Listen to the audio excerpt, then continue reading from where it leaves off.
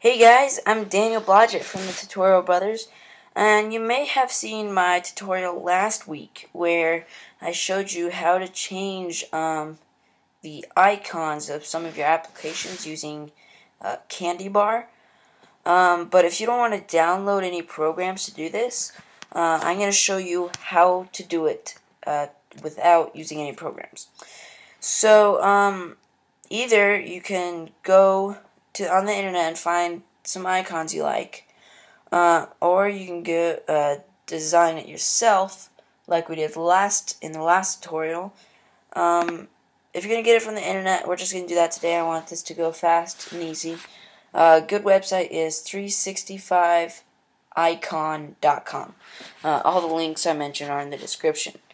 So, I'm going to change my Skype icon today. So I'm just going to go to icons. Actually, I'm going to go to icons and I'm going to go to dock icons.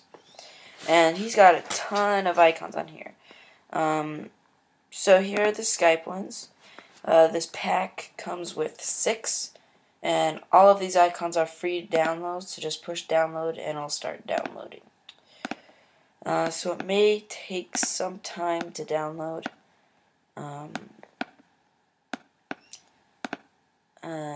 Okay, it's going pretty fast. If it was going to be long, I would have just cut it out, but you guys can be patient for a little bit. While we wait, please go friend us on Facebook. We do a ton of stuff on there, including a lot of polls. So we really are striving to do exactly what you guys want. So go on Facebook and friend us and answer our polls. So when you download this Skype.rezip, it'll unzip actually, I guess. So when you open it up, it comes with these. You just go to icons, and there's 6 icons. So let's just push Command A and open them up to pick which one we want. It's number 1 he did. 2, 3, 4, 5, 6. It's a pretty difficult choice. I think I'll go with the last one. So I'm going to go with number 4, I think. Yep, I'm going with number 4. So when you pick the one you want, you're going to select it and either push Command C or go edit, copy.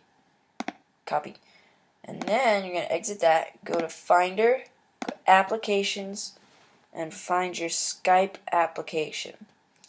Now, just tap it once, don't open it. Either push Command I or get edit, right click it, not edit. Either push Command I or right click it and push Get Info. So, here, you can see at the bottom, it says whatever your username is. Apparently mine's Spidey Films. It'll say me next to it.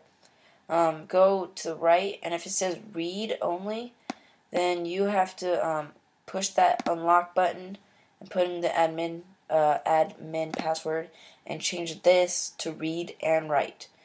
Reading is only where you can view stuff. Read and write is where you can also change it.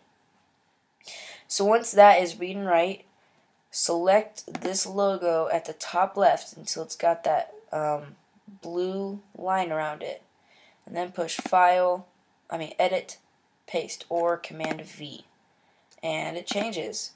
So that's pretty easy. As you notice, it didn't change in the dock.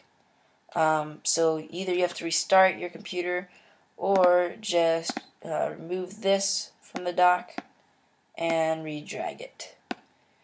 So it's pretty easy. I think it's the easiest way, but using Candy Bar is a little more, you can control everything better. It's hard to get it back to the original logo. With Candy Bar, you can just say reset. So preferably I use Candy Bar, but this is the really easy way, and it works. So that was it for today. I just wanted to do a short little tutorial, but I hope it was helpful.